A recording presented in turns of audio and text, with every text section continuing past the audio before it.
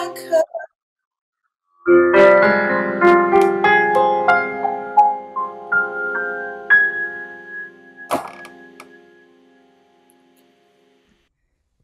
thank you so much, Cristella. Thank you so much for welcoming us into the space this morning. Thank you for joining us. We're all really excited to have Christella Litras and Dr. Rommi Smith with us today. Yes, big. I see some hand claps in the people clapping.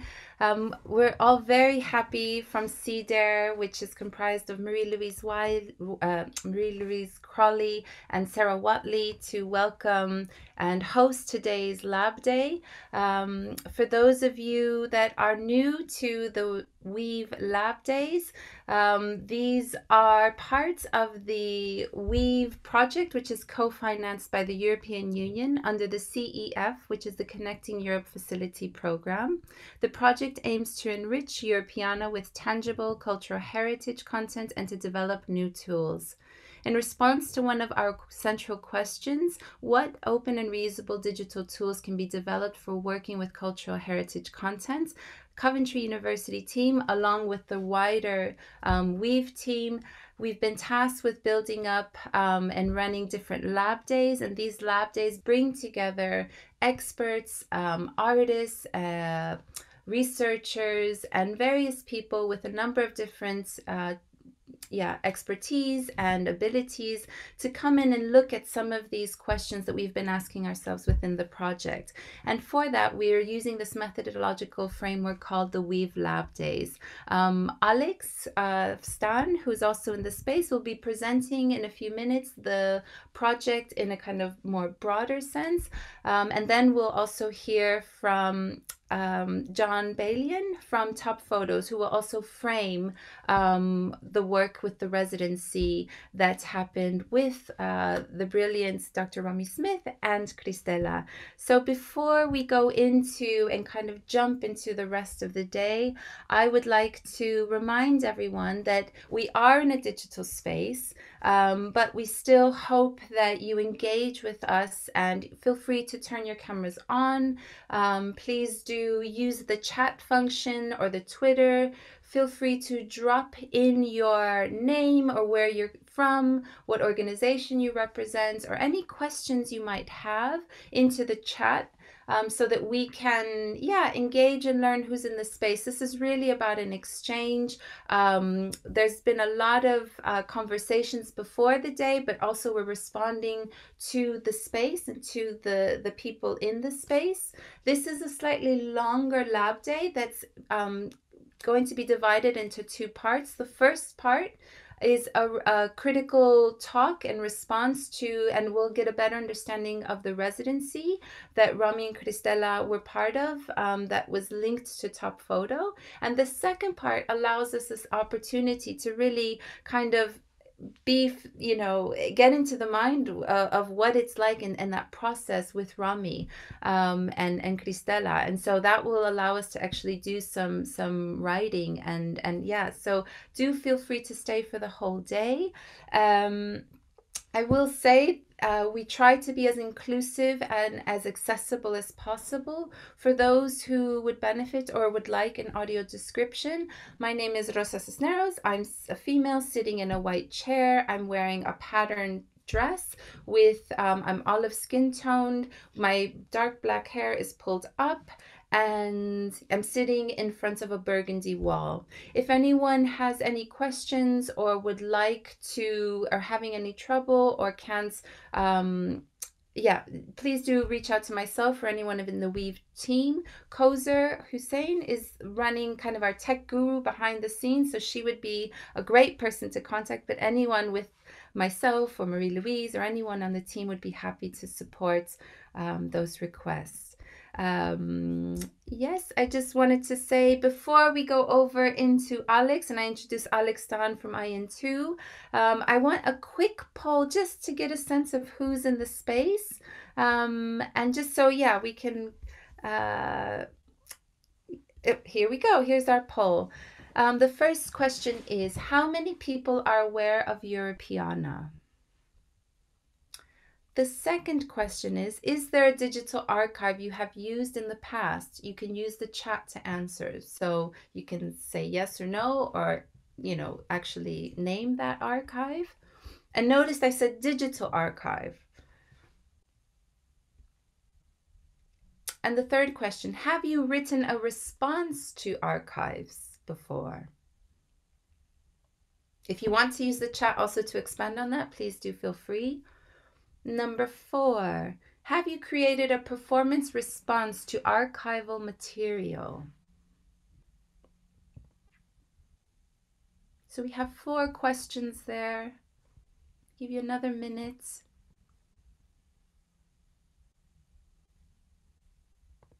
Okay, so some people said yes to Europeana. Some people, 38% said no. Question 2, digital archive, 88% said yes. Okay. Have you written a response to archive? Oh, Rommi, this is interesting. 50-50 split there. And number 4, have you created a performance response to archival material? 40% said yes, 60% said no. Okay, so really mixed group, which is great. I think that will, hopefully we'll be able to, I'll share the results with you. Can you see that now? Yes, okay. So we'll stop sharing and I'll hand over to Alex, who will present the Weave project in kind of nuts and bolts, really quick whistle stop presentation about all the things we're doing, which is a lot. So over to Alex. Alex, I don't think we can hear you. I'll spotlight you. Yes. There we go. Thank you very much and good morning. So I hope that you can see my presentation and hear me as well. Is that a yes? Yes, we can. We can. All right. So thank you, Rosa, for this wonderful introduction to the day, and I'm very happy to be here with you and to give you this very, very quick overview of Weave. My name is Alex. I work for IN2, an SME that's working to improve how everyone is able to access digital content. And in this capacity, we coordinate the Weave project. So what does Weave stand for? It's about widening European access to cultural communities via Europeana. It is, as Rosa mentioned, a self-funded project that started this year, is running until next year, that's aiming to develop and provide a framework that will link and show the connections between tangible and intangible heritage, and very importantly now of focusing on cultural communities, especially with view on minority and underrepresented or misrepresented communities. And the aim is to bring them to the center of attention by making them accessible in Europeana. And because some of you have already responded in the poll that you don't know what Europeana is, I'll get back to this in a second. First, just a bit about the project. The website is weaveculture.eu. So we'll put the link afterwards in the chat as well, so you can check it out. And the collaboration is, as Rosa mentioned, quite a few partners, both from, let's say, the cultural heritage side, the archive side, but also universities and Europeana Foundation itself. You see here the full list of partners, and of course on the website you can learn more about each of them. So what is Europeana? Europeana is an initiative of the European Union, which started in 2008, and it received political and financial support from the Commission since then. The core idea is that cultural heritage is a key building block for the building of a sense of European identity. And Europeana imagines cultural heritage sector to be powered by digital technologies and it imagines Europe to be powered by culture. And with this in mind, Europeana was started. Now, Europeana has over 50 million records, with many archives, libraries, museums contributing to this.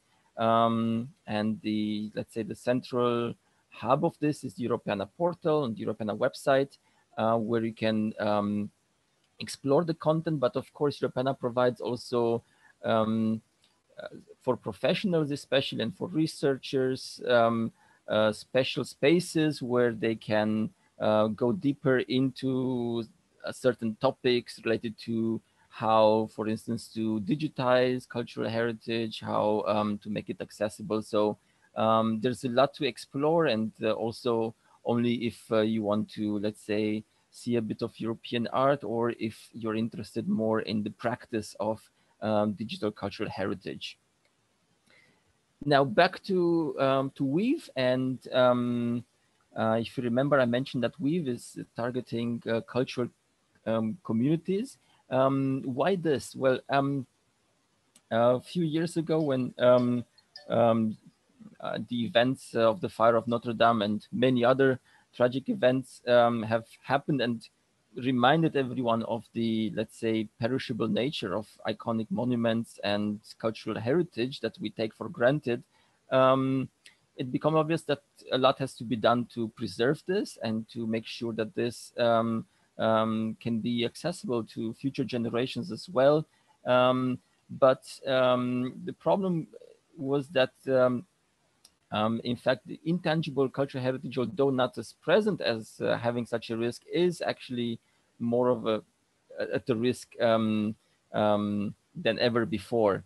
So it is important to acknowledge that actually the tangible heritage and the intangible one, they're very well connected.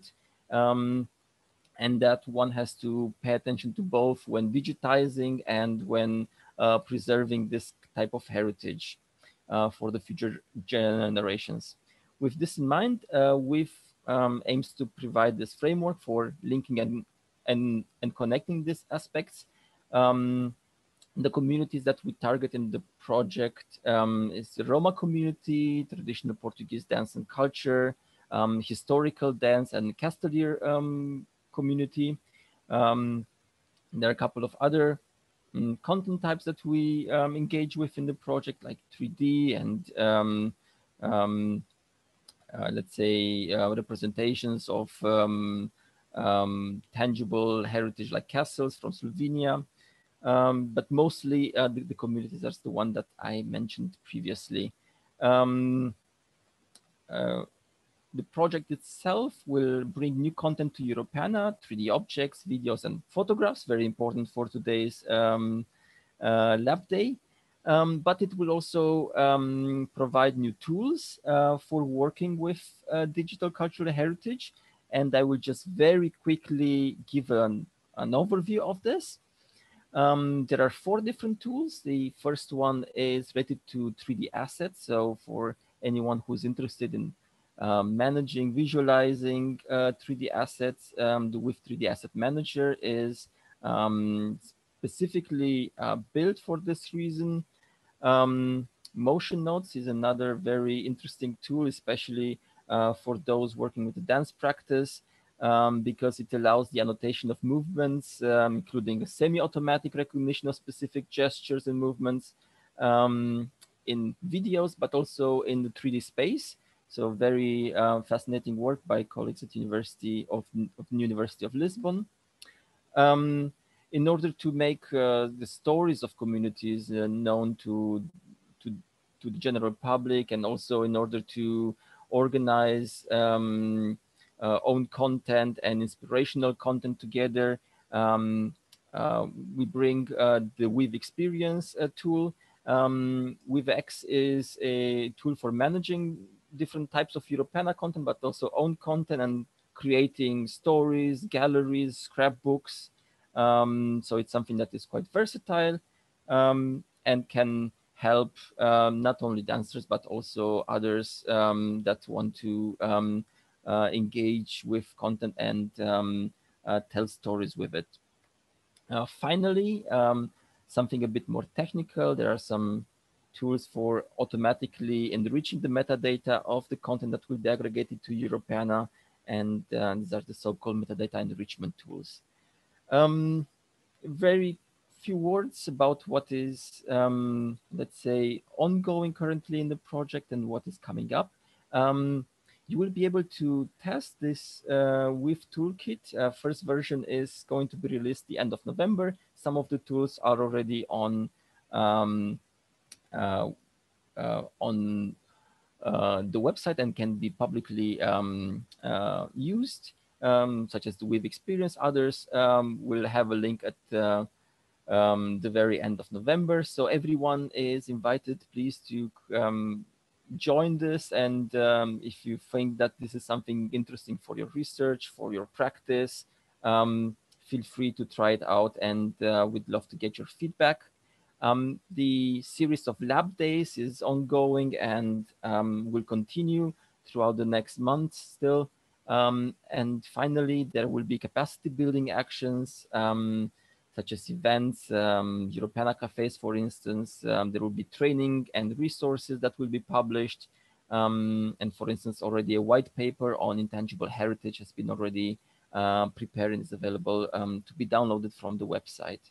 So lots of interesting actions happening as a direct output of the project. And if you want to keep up with, let's say, the news, please follow our blog from the website or subscribe to our newsletter.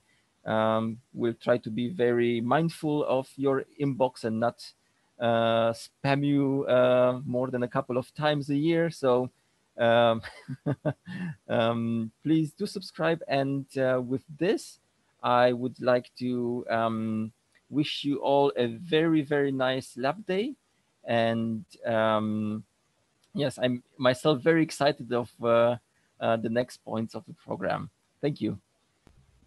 Thank you, Alex. Thank you for that lovely presentation, and to hear about the tools and also the different ways that people can get involved.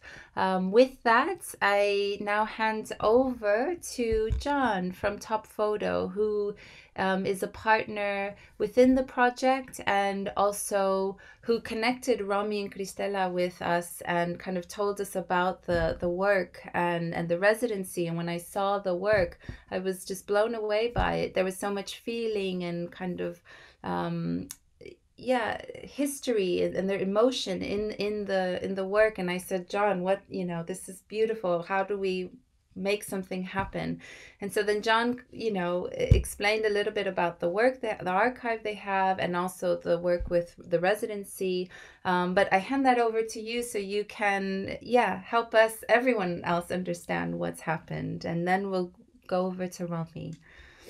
Yeah, thanks, Rosa. Well, I'll try my audio description. So I'm a middle-aged white man. I'm wearing glasses and a blue sweater. I have quite an eclectic background, such as the beauty of working at home. It includes my Gandolfi camera, which is about 100 years old. It still gets a little bit of use by me, but not as much as I'd like to. So I'm going to share my screen. Hopefully you can see that okay. I'm going to talk to you a little bit about TopFoto, and we're a content partner in the Weave project. And the content we are supplying, as we have done for a number of EU projects, is in the form of images from our archive of some 5 million image objects. Some of them date back to the 19th century. It includes glass plates, acetate negatives, transparencies, vintage photographic prints, illustration, engravings. Anything that is an image, basically is housed in our archive. And we, when we think of photographs today, they are very much intangible. They live sort of digitally on phones or, possibly, on the cloud or in hard drives, but rarely do we ever see them in sort of printed form. An archive of photographs, however, is tangible. And just like all physical objects, they fade and they decay over time. And the rate of degradation can be accelerated by a number of factors. This includes how well they've been treated in their lifetime, but it also, how they came into being, which all photographic material, it begins with a saturation of chemicals, and that smell rarely leaves them. This is accentuated by quantity. Because of the various ages and stages of different parts of the archives in our collections, they're a bit like zoological animals.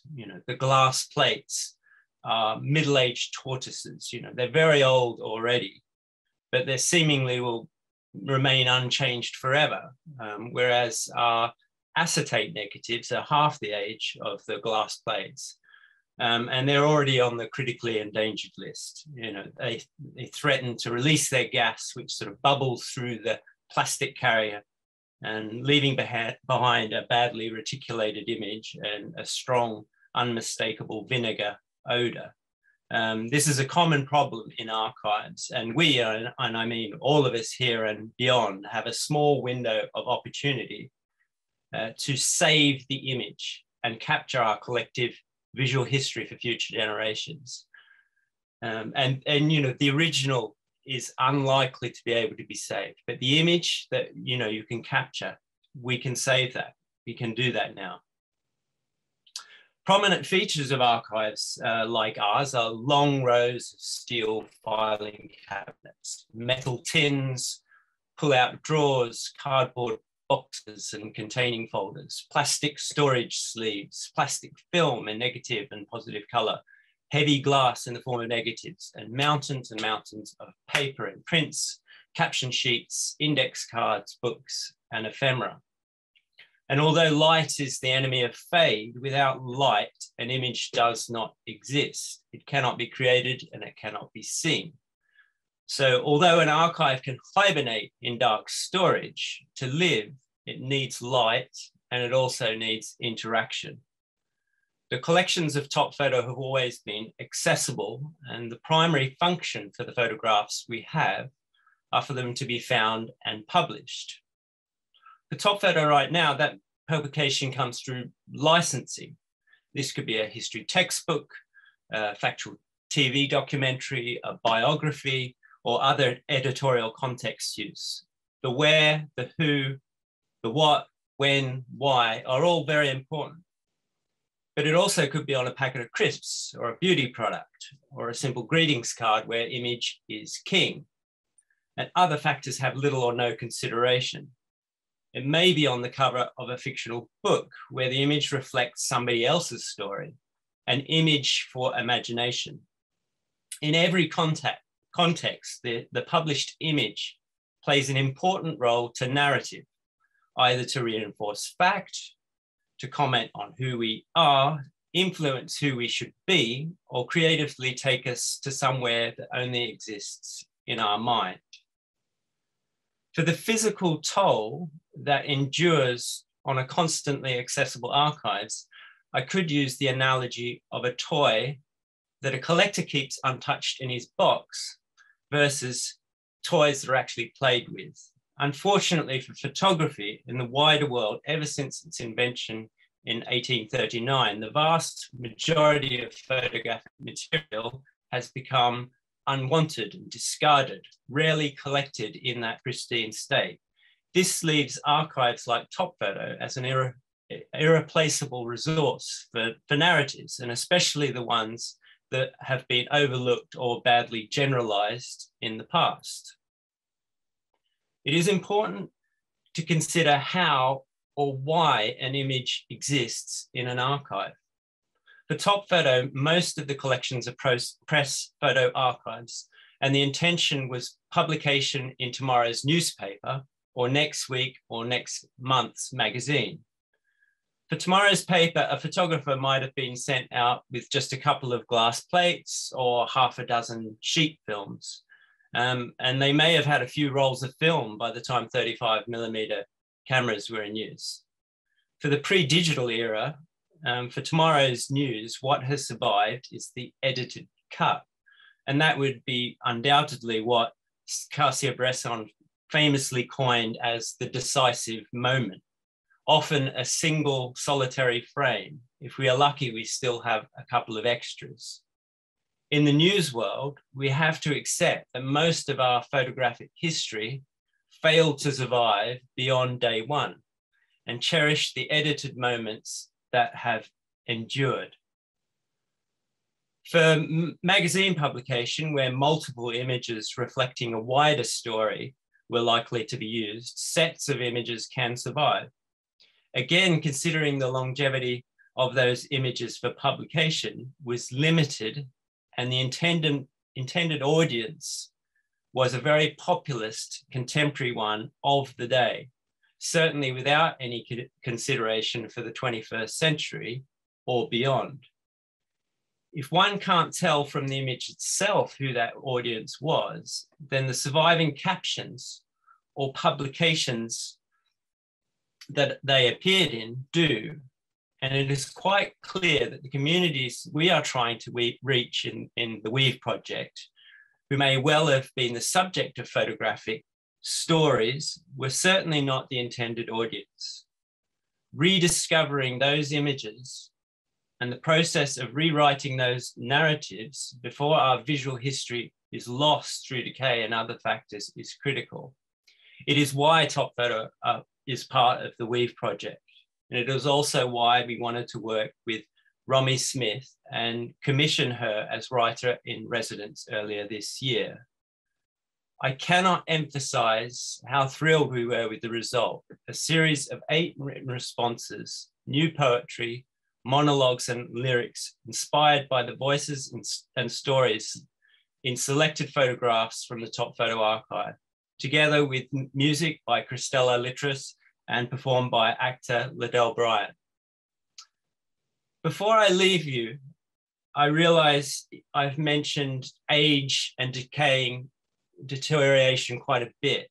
And I must stress that the TopFoto archive is a living archive. Digitization is our friend, and innovative creativity to engage with a 21st century audience gives us renewed life for the archive, or should I say a transformative one that will hopefully live on beyond our generation of guardianship, allowing future generations to build further narratives to the images that we have saved for them. Thank you very much. Thank you. Thank you so much, John. I love this, you know, that you ended on saying it's a living archive. And I can't help but also think about, you know, that smell and thinking about these rows of file cabinets and, you know, what that experience must be like. And you know, I wonder, is there a tension there? I mean, these are things we can perhaps talk about a bit later around having the physical, the tangible, but, you know, also the benefits of that digital space. And, you know, how do we kind of ensure that we're honoring both spaces? And I think Rommi and Cristella have, in a way, found not a solution, but, you know, in a moment, a process that worked for them to do that, to bring also really heavily charged topics and images and looking at that and then saying, okay, how do we bring that into a modern space? How do we look at that and how do we respond? And what might that response look like? If it's a creative response, a written one, what does that look and feel like? And so I think, you know, that moves us into Rommi and Cristella, your residency and your work. So over to you, ladies, for to understand the masterminds of the residency. Thank you, Rosa. Yes. Thank you. Let's see. I'm unmuted. Brilliant. So I think for this moment you're going to want to spotlight me, and then I'm going to bring Stella in. So I'll give my presentation, and then there's some key moments that Stella's going to come in. Brilliant.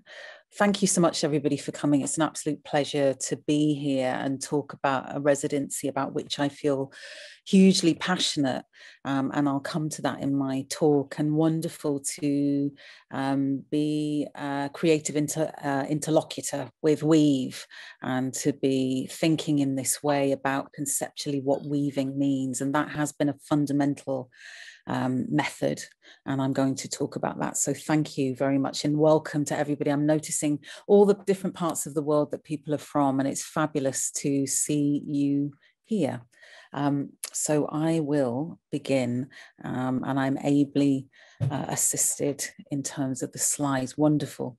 Thank you so much, Kausa. So I will just... So there's a number of things that I want to talk about to start, and I'd like to go to slide 2, please. This idea of weaving.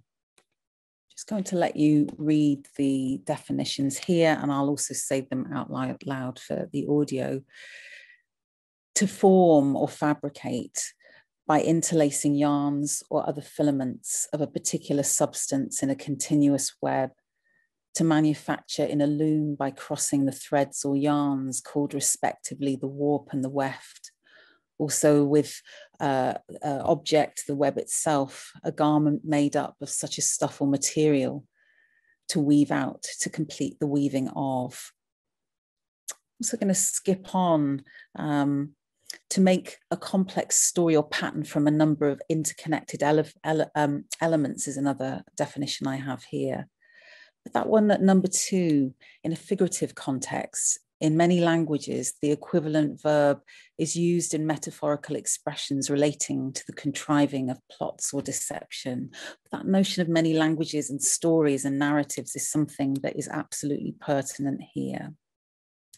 So to weave, it also always begins with a line of thread, yarn, wool, cotton, rush, straw, palm, story, dialogue, plot, text, music, light, dance, poetry, speech and song, the blurred line between speech and song, between poetry and music, lines of poetry like lyrics read or heard, then kept in the head and the heart like promise or solace or both, each lifting us to the horizon line of better things, beginnings.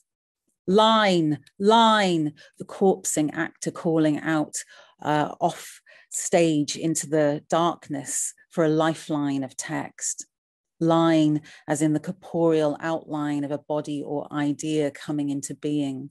The somatic flow of the arc of an arm in response to a line of melody, meaning, translating these into a continuation of movement.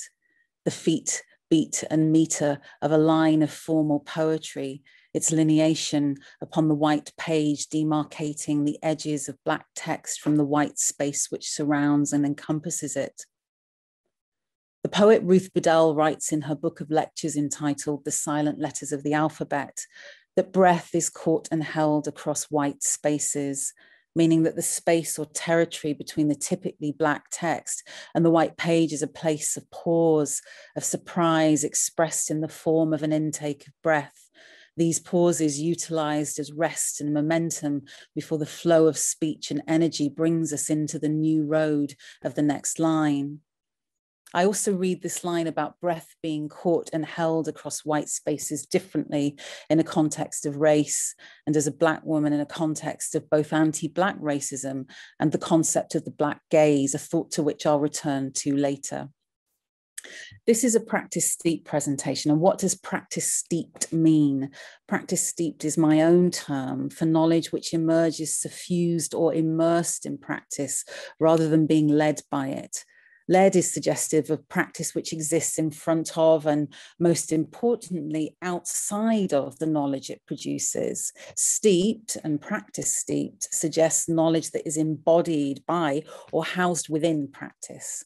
So in this presentation, I focus on lines as they relate to the photograph. I reflect on how in my TopFoto residency journey, these lines of light and shade inspire lines of what is at its root poetry, and sometimes poetic forms such as the sonnet, ballad and ghazal, but also takes the form of script, so monologue and dialogue, which also sometimes takes epistolary forms such as the letter.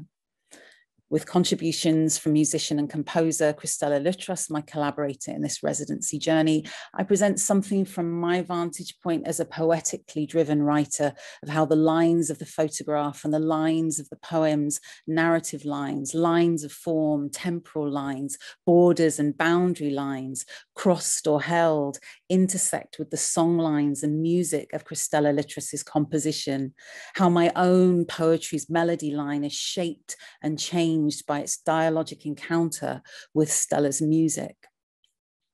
All of the 7 key residency pieces that we produced, which were set to music, were launched in June 2021 via TopFoto's own SoundCloud page, and you can listen to them in full via the link. So if we could just go to 3, we won't click on that now, but you know that it exists, and you can click on that to listen to them all in your own time, but we'll be doing a hybrid live version today. So especially for today's event, we'll hear 2 of the pieces in their reworked for digital live format, and I'll come back to those later. My residency is ensconced with what Simone Osthoff, the art critic and historian of contemporary art, terms performing the archive. So could we go to the next slide, please? Just give you a little time to look at that one. And then I'll also read it. From the archive as a repository of documents to the archive as a dynamic and generative production tool, these performances literally transform the archive into an artwork. Others question its institutional boundaries, all contributing to change the archive's former stability, function, use, and meaning. My residency in the work I have created evidences. Could we go to the next slide, please? How photos, but also the concept of archive, and more specifically in the case of my residency, TopFoto's archive functions as a spark for new work. That my position as a writer, and Stella and I will discuss in the Q&A her position as a composer and musician, is as interlocutors of the archive, in conversation with its content, in affectual and haptic terms. We are as much drawing inspiration from its photos as its ghosts, its presences, its absences. Each photo is both a memorial and a document of time travel. Each person in that archive is as real and here then as we are real and here now. So this presentation then consists of thought snapshots, cerebral stills from my residency process notebook of how the lines within a photograph inspire lines of poetry, monologue, script, and lyrics, and I fuse those with music in collaboration with Stella to create a sonic event. We'll go to the next slide, please.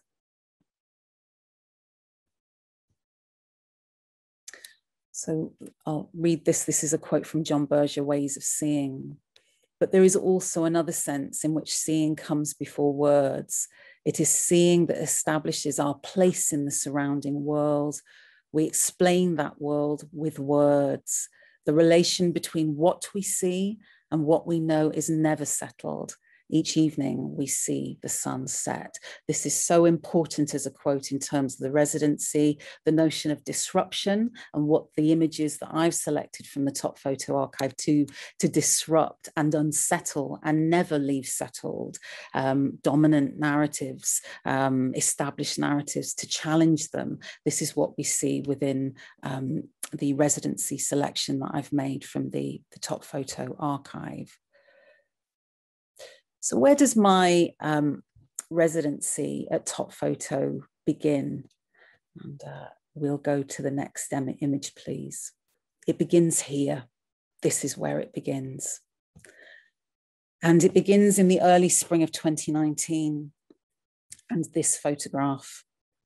I'm attending the first British American project, Writer's Retreat, and I'm making a cup of tea in the farmhouse kitchen. Flora is bringing a sepia-toned digital album of photographs entitled The Smith Collection, part of the TopFoto archive, into the kitchen. And I noticed the name on the cover, Smith, and register the metaphors, our shared surname, our resonances and differences. I don't know yet that I'm on the cusp of what will be a 3-year conversation. I open the album and I'm spellbound, immediately struck that what unites these temporally distant photographs, these stories of people and places across time and space, is the racial diversity of the protagonists in them. These photos flip the script on Britishness. My history lessons did not look like this. Could we go to the next slide, please? This is an image of the great racing tipster, Prince Monolulu. The stunning photos disrupt monoculturalist ideas of Britishness as white and dominant narratives of blackness as other. Back in 2019, I suggested to Flora that a series of artists in residence respond to the TopFoto archive, engaging with these extraordinary images taken by photographers including Ken Russell, Roger Bamber, and John Topham. I am delighted to hold the first creative residency in the TopFoto archive and to be its first writer in residence. I recently selected 34 of these magnificent images from the archive for an up-and-coming exhibition called Changing the Story, Photographs of British Life in Black and White, the forthcoming exhibition at North Wall from the 10th to the 29th of January 2022. There are many more in the TopFoto archive than I could include, but each image is part of the changing story of Britishness in black and white. At the crossroads where the archive and the present tense meet, here I am, a writer of mixed heritage, tuning in, looking at the images down the decades. This is an archive of voices. You can hear the whisperings of the past through the porous palimpsest. Dr. Mark Seeley, director of Autograph, said of the archive, quote, "It feels like there are things in those boxes calling to be let out. So we need to tune in." I want to turn to looking at my methods as writer in residence. And one of those, the first one that I utilize, is this notion of tuning in. It's my first creative method, the first defining method in my practice. It is about sensation, it is about hunch, and it is about clue. Lines of light and dark, black and white intersect at the camera lens, which focuses and collects light. Manually adjusting the aperture of the camera decides how much light is let in. The narrower the aperture, the less light. The wider the aperture, the more light is let in. Lines of light intersect at the aperture to produce memory. I think about this light as a kind of haunting of the camera and the photographer, and eventually the spectator.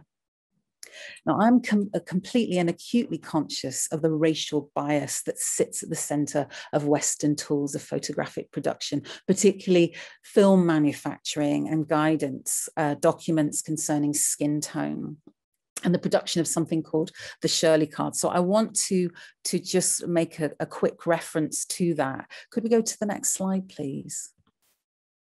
This is from Sarah Lewis and from a 2015 article called The Racial Bias Built into Photography. She writes, "Photography is not just a system of calibrating light, but a technology of subjective decisions. Light skin became the chemical baseline for film technology, fulfilling the needs of its target dominant market. For example, developing color film technology initially required what was called the Shirley card. When you sent your film off to get it developed, lab technicians would use the image of a white woman with brown hair named Shirley as the measuring stick against which they calibrated all other colors. Quality control meant that Shirley's face looked good. It translated into the color balancing of digital technology. And in the mid-1990s, Kodak created a multiracial Shirley card with 3 women, 1 black, 1 white, 1 Asian, and later included a Latina model in an attempt intended to get or help camera operators calibrate skin tones. These were not adopted by everyone since they coincided with the rise of digital photography. The result was film emulsion technology that still carried over the social bias of earlier photographic conventions. So I want to acknowledge that and my awareness of that when I come to look at the image, who the devices were intended for in terms of use, who they set up as a standard, if you like. This haunts me. And my fascination with haunting extends in other places. It extends with my engagement with the Derridian concept of hauntology, which is the study of the nature of being haunted. Archives are haunted places, mapped in memory, a crossroads where we, the present tense, meet the past tense. We, too, are archives, haunted by experience and memory via which we carry the past tense with us as we move into the future. I'll talk about this in a moment in relationship to the poem Sonnet for the Man Whose Name I Cannot Trace. But what I would like to do, if we go back into the room, is I'd like to call on Stella, please, to perform that for us. Okay.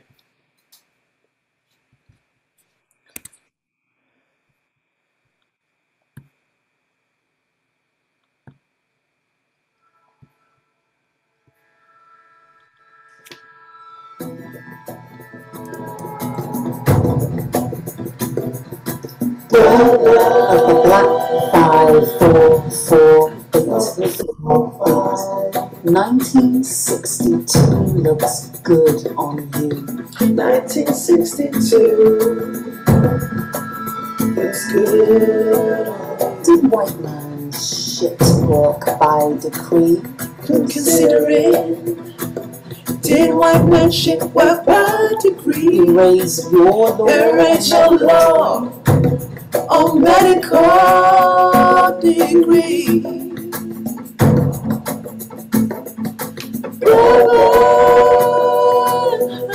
Brother titled Ash Pit. Brother titled Ash Pit Cleaner. The Phoenix has flown and red. The afterlives of fire. The afterlives of fire. Your stock and trade. Each vault a bank of ash. Each vault a bank of ash. Profit rates are great. You raise the average. You raise the average, my brother. Brother of Leicester Central Engine Shed, journeying out from Marylebone, your sable freight and elongated sentence from Pebsner's guides to British counties. And if I think of what you teach me in the here and now, it's how to make a path from ash. Keep your head above ground.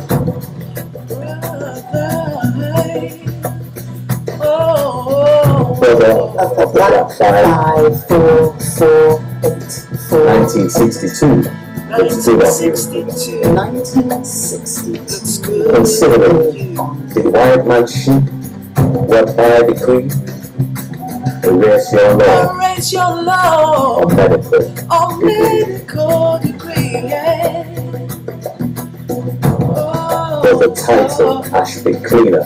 Brother titled Ash Pit Cleaner. The Phoenix has flown her nest. The Phoenix has flown her nest. The afterlives of fire. The afterlives of fire. Your stock and trade. Each vault a bank of ash. Each vault a bank of ash. Profit rates are great. You raise the average. You raise the average, rich, my brother.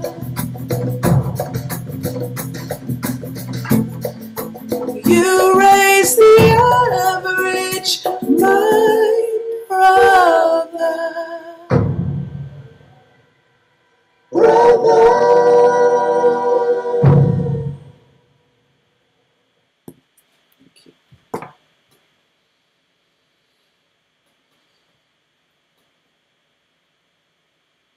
Many thanks, Stella. Fabulous and wonderful to be reminded of what it is to be in space with each other and create that in your studio. This is the image, Roger Bamber's photograph of the ash pit cleaner, which inspired that poem, which is a sonnet, and inspired the imagery that you hear in the music, and we'll be talking about that later. I want to talk about this poem, this sonnet or little song, and the processes of writing its text. I want to engage with the title of the scholar Philip Brian Harper's chapter, Speculative Rumination, the Evidence of Felt Intuition.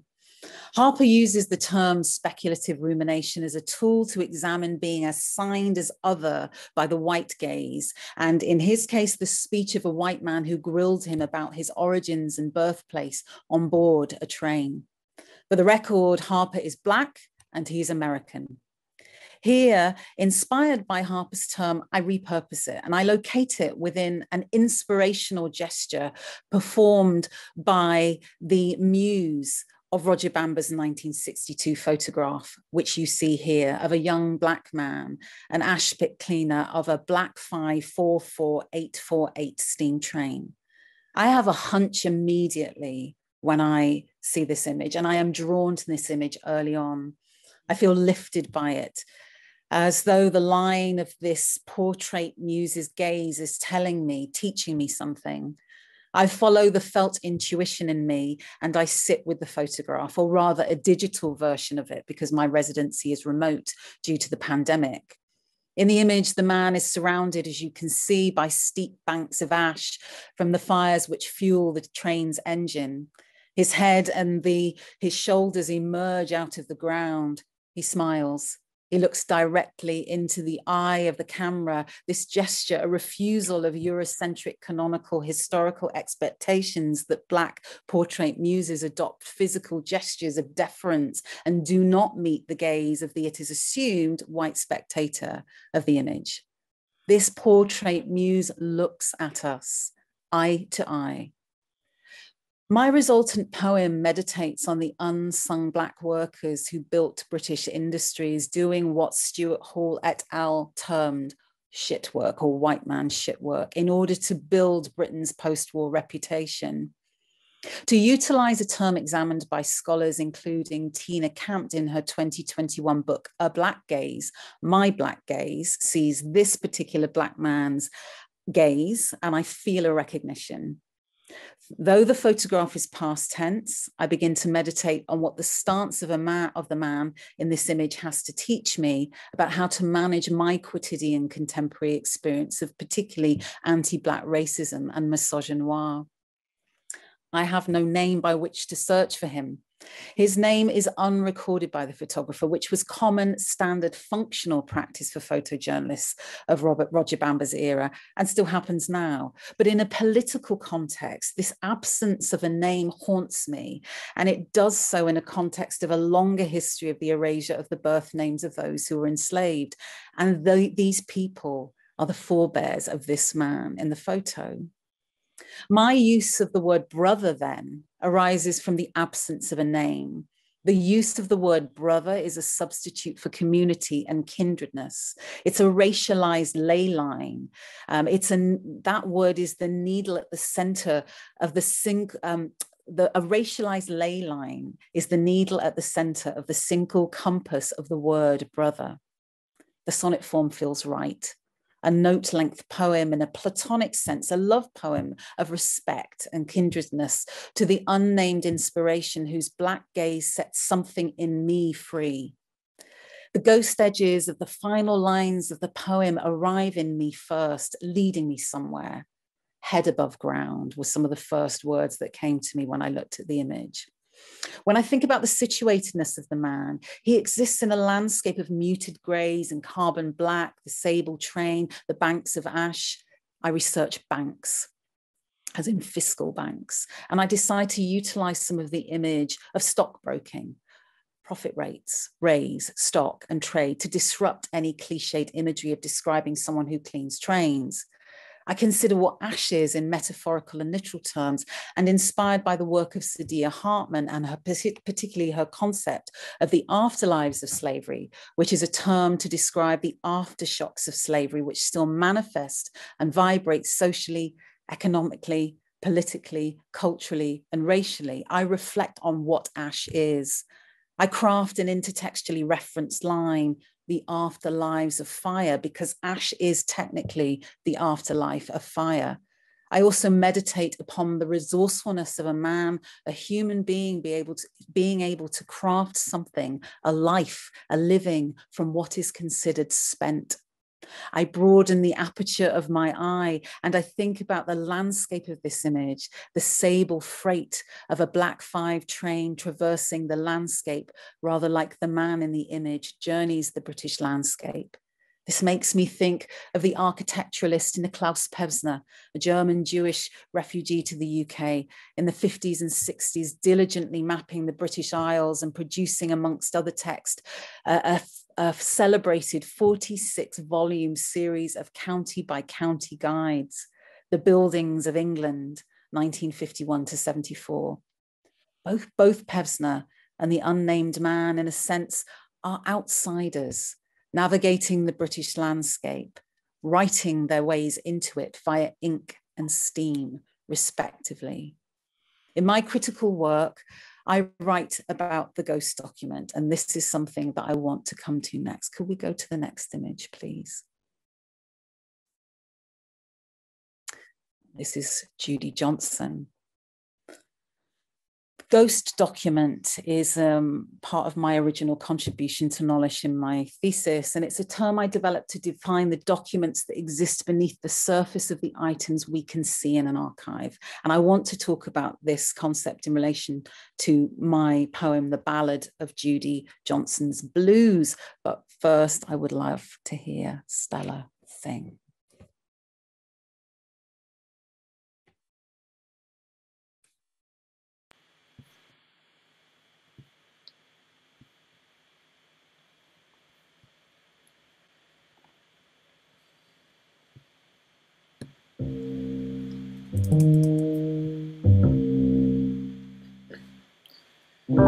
I asked for water. I won't cry anymore.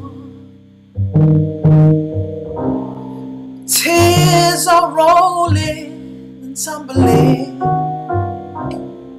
If I remember you, if I remember you, I'll dust my blues. You're a piece of smokestack lightning. Oh, oh, oh, oh. Every night about this time, nothing else will rival the blues. Before sunrise she sings, for the sleepless and hopeful. Oh, the blues kind of compass. The blues a kind of patchwork. Oh, unraveling each song from a traveling case, all the way from Jamaica. Terry Taylor's high grief. Terry thieves her thunder.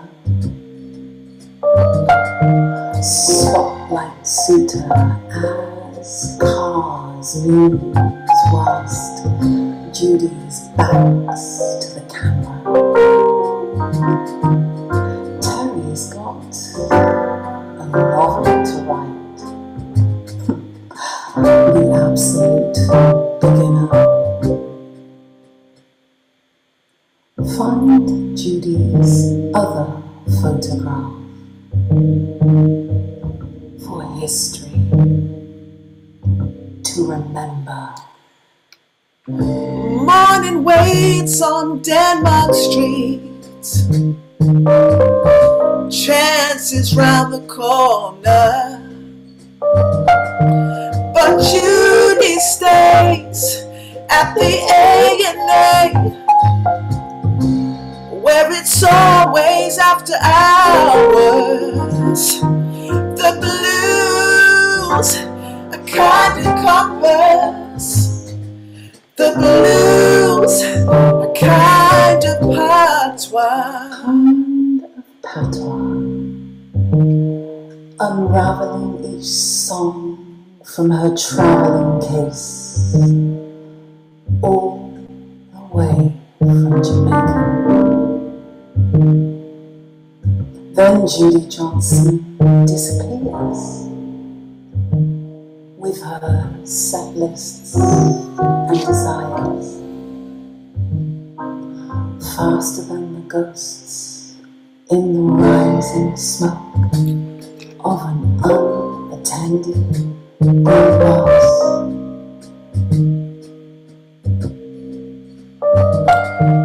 There's a rumor in the research. There's a question in the ether.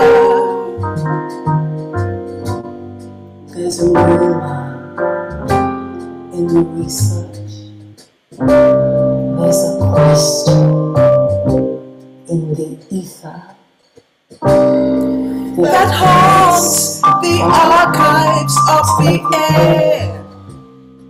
Dissolves the weight of paper. Stirs every blackbird on the roof. Stirs every blackbird on the roof. On the roof of the skyline's architecture, and every nightingale that sings each wakening. Each waking Soho hour. Did Judy Johnson disappear? Or do we just not see her?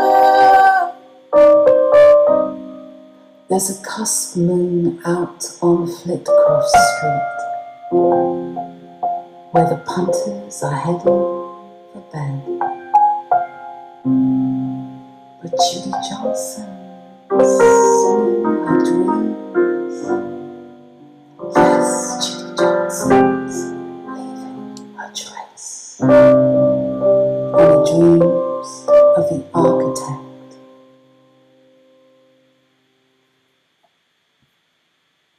Thank you.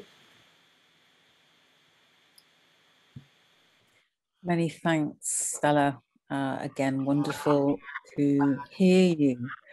I want to talk to you about that particular image and how it inspired the words that you've just heard Stella sing and me speak virtually.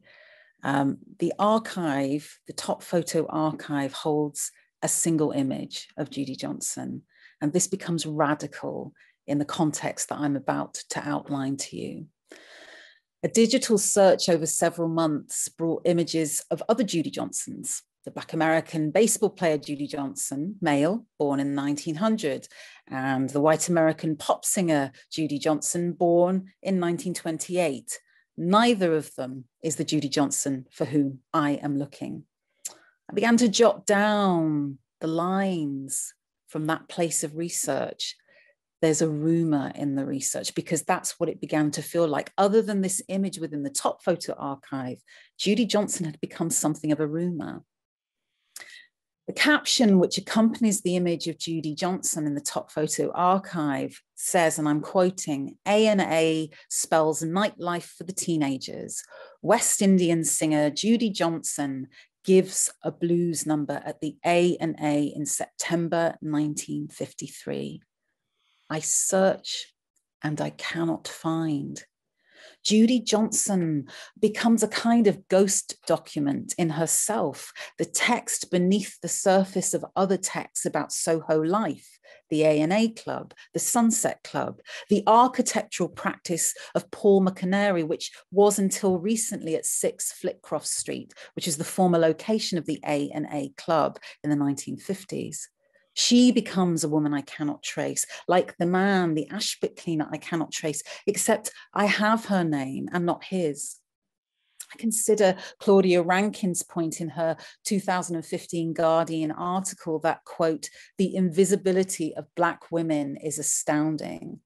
And so the ballad of Judy Johnson's Blues becomes not just a poem for Judy Johnson, but it becomes a song symbolic and speaking in some way to the experience of many Black women who know what it is to be made invisible and to be subject to erasure. I research and research again and find that the only other image I can find of a blues singer called Judy Johnson, same time period, living in London, exactly like this Judy Johnson in the image, is of a woman. And I'm going to put this image in the chat feed, and I'd like you to click on it and open it, because this is the only other image I can find of Judy Johnson. And I'm going to say nothing while you look and see why this is significant. And I want you to hold that image for a moment. These are Ida Carr's, the photographer Ida Carr's portraits of Terry Taylor officially, but Judy Johnson appears in them. But how does she appear? And this becomes significant. And this is what makes this image so important. To my knowledge, it is the only face-on image of Judy Johnson that I can find. And as you can see here, well, what do we see? Does someone want to say? What do we see? Anyone want to jump in? What do we see in this image? How is Judy Johnson presented? And there are 3 images, and she features in exactly the same way.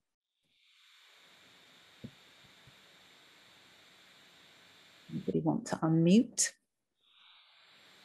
So it's Kosa here. Hi, Rommi. So the image that you shared in the chat is obviously, you know, she's got her back turned to the camera. She's in the background. She's faceless, voiceless, and she's an object, isn't she? Great points. There's also, I think, some other things that we could say about the image. Thanks for that contribution. Would anybody else like to add anything to what's been said there? I think what's really interesting is that she's enveloped in smoke. Yes. There's a really interesting symmetry there, you know, between basically the man with closed eyes, smoking, and it's as if this mythical figure appears. And so it's also this kind of projected desire for the Black body.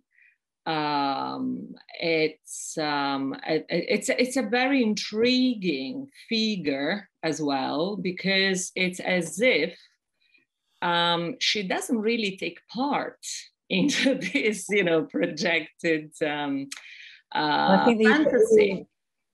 Yes. You know, she's actually giving her back. So in a sense, you know, she's kind of trapped into that, but not an accomplice. Thank you both. Some wonderful readings of that image. And I think what's so important, I wanted to go to the smoke. She becomes spectral. And that's what inspires the image faster than the ghosts in the rising smoke of an unattended gouloirs with French cigarettes. The idea of a cigarette smoking itself out and producing ghosts, that's where I take the image, is from this image where Judy's back's to the camera. And this is the image of Terry Taylor, a raconteur man about town, who inspired one of the characters in the novel Absolute Beginners. He is the center, she is not, and she is distanced, and she's represented in this way 3 times. So this became symbolic for me. And so, as I say, I research and I can only find this image of her. And she has her back to the camera, a Black woman with her back to the camera in 1950s London, a spectral backdrop to the main image. So I write from this place. It's a place of a refusal of her invisibility. Marielle Rosello terms this the reparative narrative, and that's what I seek in writing the Ballad of Judy Johnson's Blues.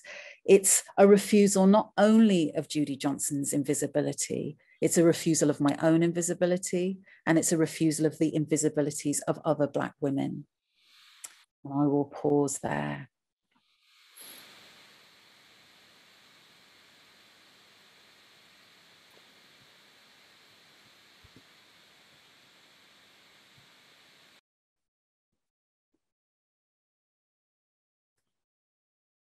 And I will hand back to Rosa.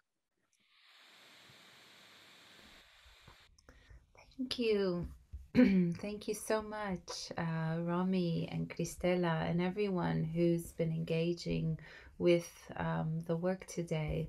Yeah, there's so much in there. It's quite difficult to, I think, try and get all of the things that are emerging just in questions for me. So I'm assuming that that's true for everyone else.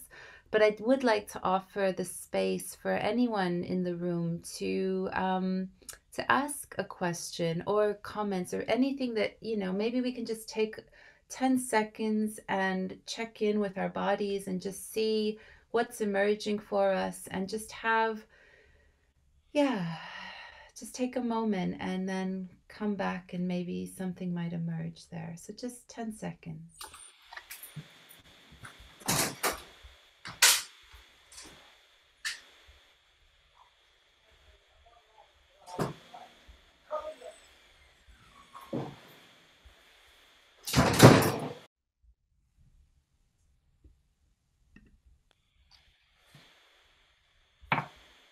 Okay. Yeah, any words, anything that you want to add, drop in the chat. Any questions you have for Rommi, Cristella, Alex, John, that have emerged for you?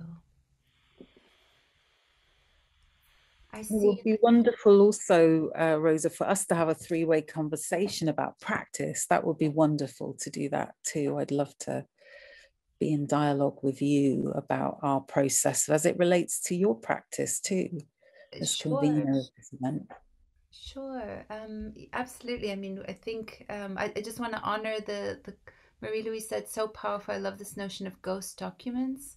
And that's something also that I've picked up on today. This, you know, you use these terms haunting, ashes, ghosts, and you know that there's some, I at the core of that, I can't help but think about the body and the embodied kind of histories and narratives that we all have. And so, you know, and having Cristella here also singing, and you know, we're seeing you use your body and your voice, and that's something so primal, you know, that voice, that humming, that, and at the same time it's overlaid on top of, you know, the poetry, which is sometimes whispering, sometimes you can hear it, sometimes you can't. And yeah, it's just quite layered. And I think that, you know, you talked about that in your methods as well, that there's a tuning in and you were looking at how things intersect, but not only kind of stepping away from the practice led, but going into this practice steeped, you know, and how you've developed this method. So all of these things I feel kind of come together to look at critically these questions around images, stories, what's haunting, personally what haunts us, how we bring that forward. So yeah, do you want to give anyone a space for a question? I realize the time. Any reflections? There's a comment in. Yes, Alda. Sorry.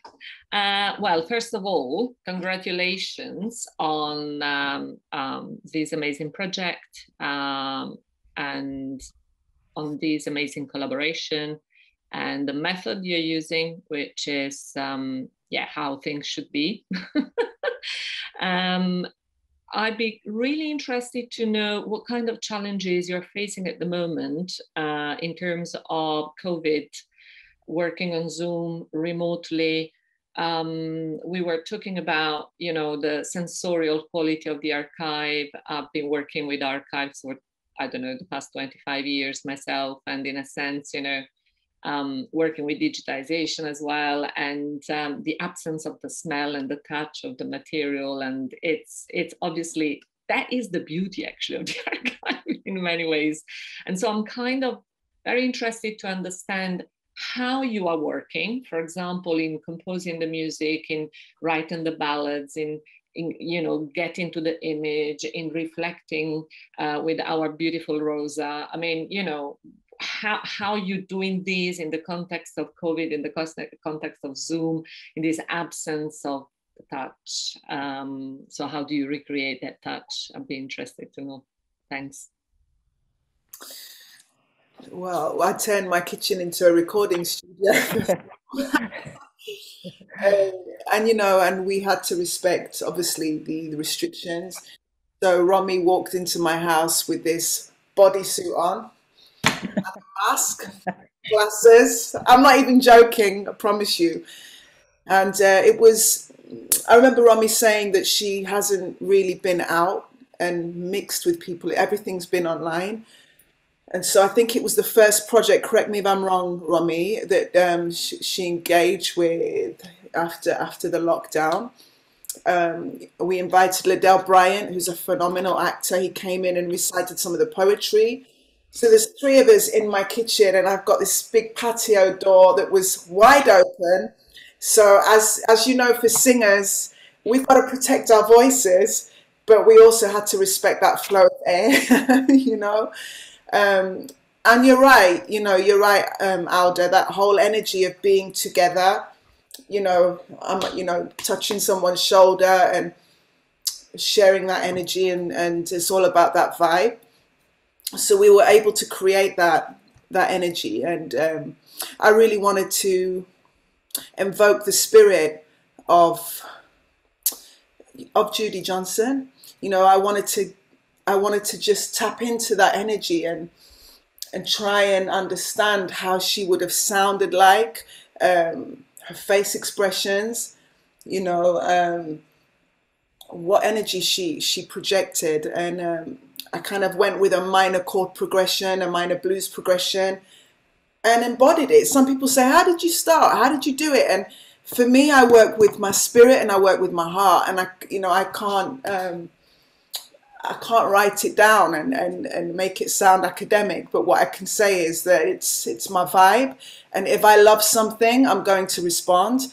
And I've never been given the opportunity to respond to photos, like still images. Normally, I work with a lot of dancers, and the last Windrush project that I did was with Phoenix Dance, where I composed the music for a dance narrative, Windrush Movement of the People, with Sharon Watson. So for me, there's a lot going on, but I was just given this image to respond to, and it felt quite, it was a really moving, very spiritual experience for me, just to really go inside myself and be still and respond that way. So performing it for you all felt, I was speaking to Rommi saying, I feel like I just want you and I to perform it, because there's a lot of call and response elements, and you link, these are key elements in Calypso music, the call and response. And call and response can be found in music all over the world.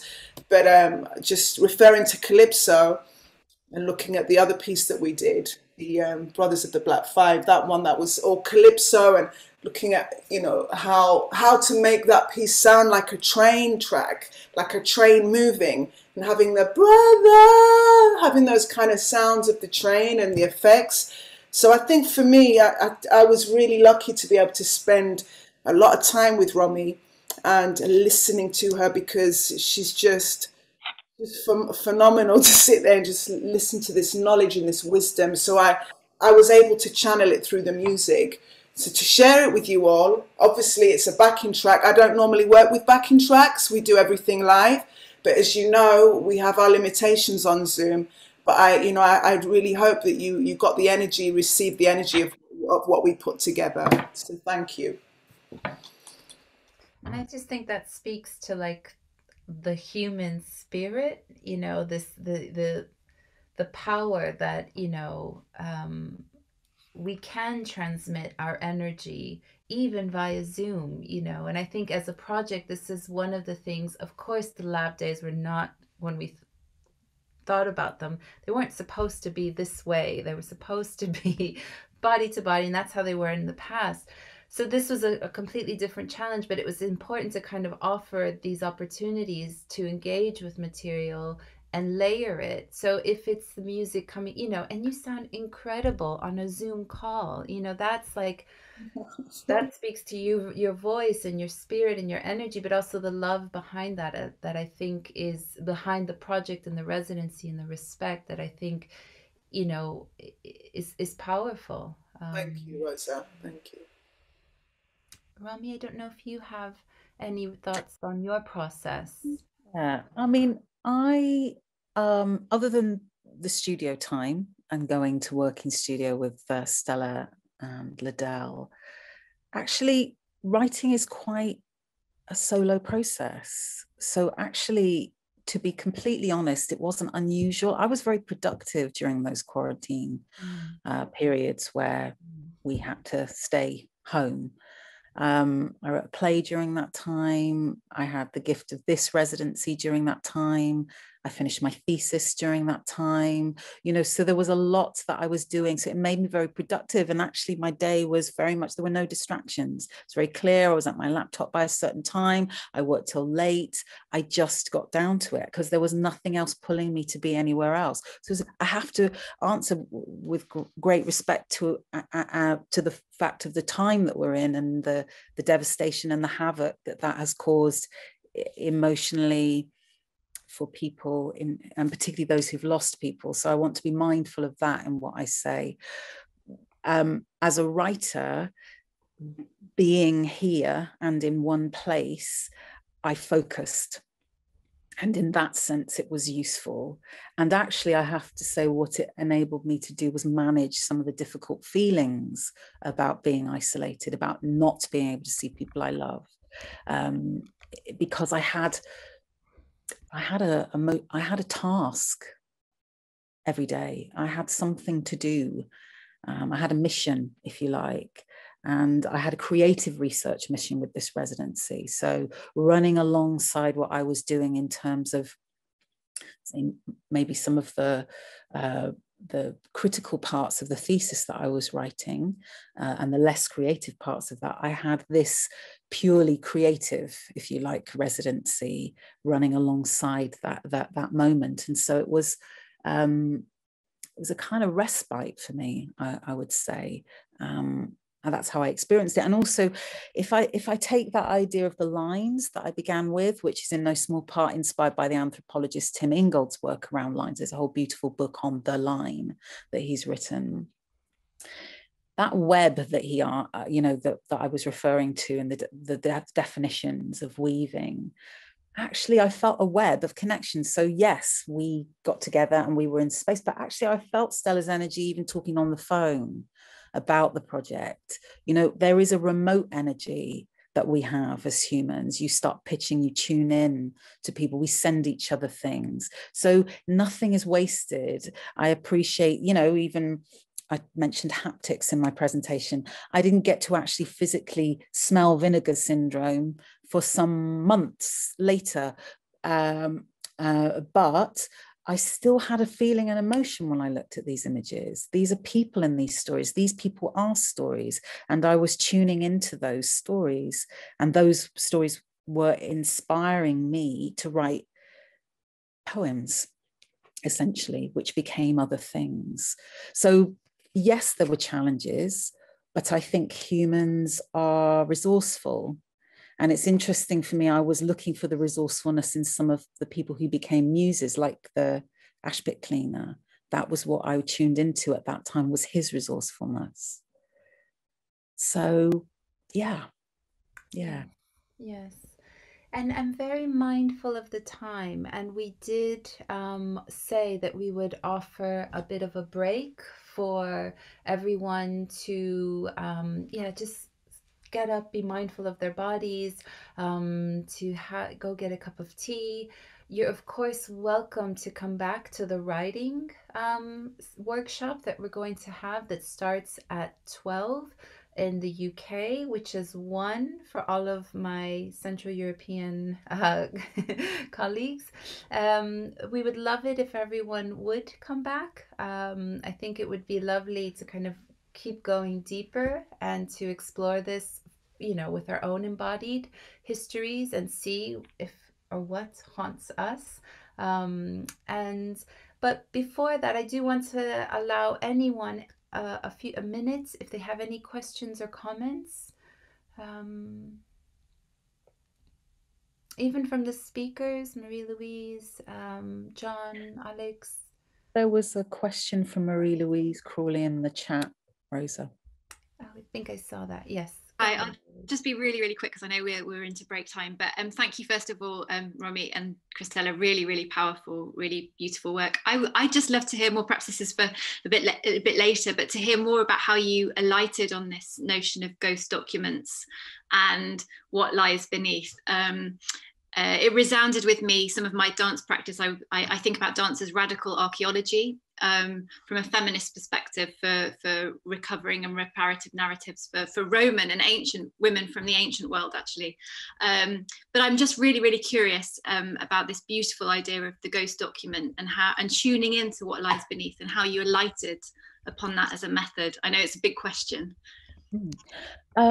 Well, it's been a concept that I've been developing for the last 7 years, and I write about it in depth in this wonderful book called Imagining Queer Methods, which is edited by Armin Ghaziani and Matt Brim, published by New York University Press. And I talk in depth about it, about what it is there. But essentially what I was wanting to do, inspired by the scholarship of Jose Esteban Munoz, and particularly his chapter called Ephemera as Evidence, which, if I am correct, is published in a dance magazine, a dance journal. And I was particularly caught by the notion that the ephemeral never disappears, that it's always there, however much it's erased, and that is people and people's histories. And of course, Munoz is researching many things, including relationships between men. So the notion of sort of minoritarian narratives being subject literally to bleaching, to erasure. So inspired by that, I began to think about archives, and about the spaces in between, and about what exists, what we physically can see, what substance. And then I began to hit on the idea that actually there are other documents alongside those documents, and we maybe can't see them, but we can sense that they're there. And it's those times in our research processes where maybe you put together, say, a triptych of 3 documents, and actually that they suggest another document that you cannot lay your hands on. That's the ghost document. That's the document that your hunch knows must exist, because those 3 documents, when they intersect together, tell you something. And my research concerns jazz and blues women and the historical Black blues and jazz women, and so the ghost document was coming out of that research, and particularly I was looking at Billie Holiday's same-gender romances, and looking at documents that look like they are one thing between her or her lovers and ex, but actually when I look beneath the surface, I know that what's driving or motivating that document that's been set by a lover of Billie Holiday's is the love letter. And so I'm interested in getting at that love letter. And I can't find that. It doesn't exist. But actually, if I divine beneath the surface, I can find it. And that's where I use creativity to respond. So I'm particularly interested, I'm on a ley line with people like Sadia Hartman, who are using speculation as a method to respond to the absences in the archive. And that's what we've done here. I mean, I would just also say, for instance, the ghazal is in the imagined voice of Eileen Johnson, which you can find on the website. You know, I didn't know Eileen Johnson. I couldn't find as much detail about her as I could find out about Herbert Zane and his family, which is another story for another time. And if you come to the exhibition at the North Wall, then you will find out certainly more about that story. But I could find out bits and pieces about Eileen Johnson. And so the rest became a kind of, well, faction, a fusion of fact and fiction. And that's the place, that's the path that I walk as a creative, and did so within this residency. But it also, just to, I'd love to bring Stella in here. And I know I'm totally mindful of time and that we're running a little bit over, but Stella is also, Stella mentioned spirits and kind of ghost energies, and I know that's really important to Stella's practice, so I want to just kind of give Stella a chance to respond. Are you on silent, Stella? Rosa, how long? 2 minutes? Yeah, 2 minutes. Okay. Checking in, okay. Okay, so I was really, really blessed to have a mentor called Dr. Geraldine Connor, whose parents were very iconic in Trinidad and in England. Pearl O'Connor was one of the first artists to establish a drama school back in 1946, I believe. Her father was Edric Connor. So one of the first Black British actors to perform in a Hollywood film. So imagine that. Imagine having a mentor with parents like that. So my journey really did kick off when I collaborated with Geraldine Connor and co-wrote some music for Carnival Messiah, which was a reinvention of Handel's Messiah. We went to Trinidad. I ended up living there for 15 years on and off. And I was exposed to Orisha culture, which is in Cuba, it's Santeria, and in Brazil, it's Candomblé. And it derives from West Africa, from the Yoruba tribe, where they salute almost like lesser gods. I don't like saying lesser, but they're like spirit guides. It's almost, if you look at Greek mythology and you look at all the gods there, and there are parallels, but each spirit has, they kind of, you can align them with the energies, like elements of water, with fire, with wind. And if you turn that into music, it's a whole new world. So I think for me, I was really interested in this whole weaving of looking at how Africa has influenced the music of the West, looking at the similarities between my Greek Cypriot heritage, looking at the music of India and how it's influenced Cyprus and Turkey, and looking at those connections. So I've always been into just saluting the root, I guess, and I think we as people, we can always, I think music is it's a universal language, and you can hear elements of music from all over the world in modern music today. So I think for me, I think spirit it's really important to be able to connect with the spirit of music, and especially with the music that I've identified from Africa and how I relate it to how I practice my music today. I mean, there's a lot to say. I'm trying to wrap it up now, but yeah, spirit it's essential for me. Yeah. Thanks. Did I do that in 2 minutes, Rosa? Thank you. I always have this job of like keeping people to time or cutting, or like waving fingers. So I'm really sorry. Yes, that was wonderful. Thank you. And yes, I am very mindful that perhaps people have other meetings or need a break and then want to come back. So thank you so much to everyone for your questions, for being in the space. for joining us. And yeah, I just have to say thank you. There is a lot. I think we'll offer an opportunity for people to feed back to us, and find ways to weave in your feelings or what's emerged from you for you into the project and into kind of continuing this conversation, because I think there is a lot that can be, yeah, we could talk for hours. So thank you so much to everyone. I would love to end with a song from Cristella, if that's all right. And we will leave the Zoom open, so feel free to go have a snack and then come back for the workshop. And it will be the same Zoom link and Zoom chats. But if you can't join us, thank you so much for coming, and we will be in touch. Thank you. And over to Cristella. Thank you, Rosa.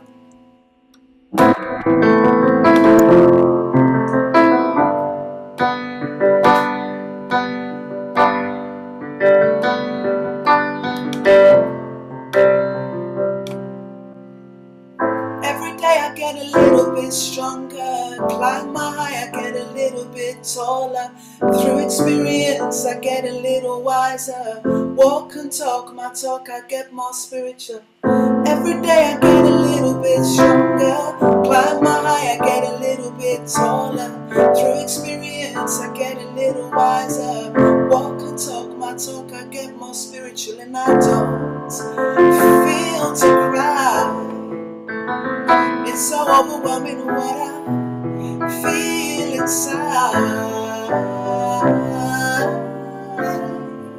This is my lifeline. Forget the virtual, three-dimensional. This is real, real. I can really feel me. Yeah.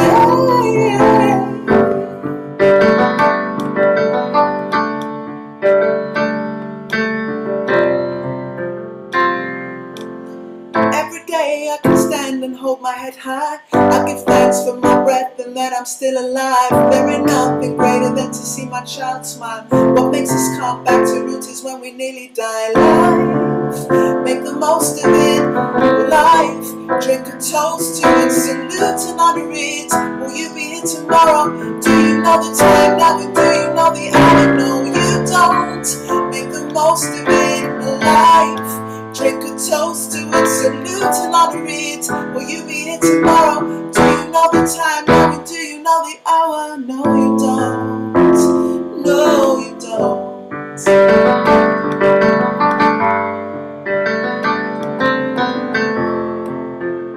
Cause I ain't going back to the person I used to be. Not that I'm ashamed, cause it had to be. Who I am today, my past paved my way. Life, I ain't going back to how I used to breathe. Not that I wasted my energy. Who I am today is from my history. I stand in my belief, it's my life.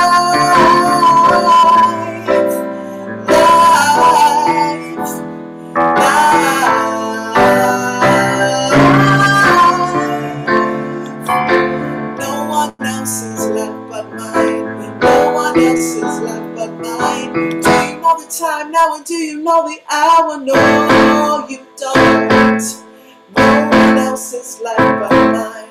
No one else's life but mine. No one else's life but mine.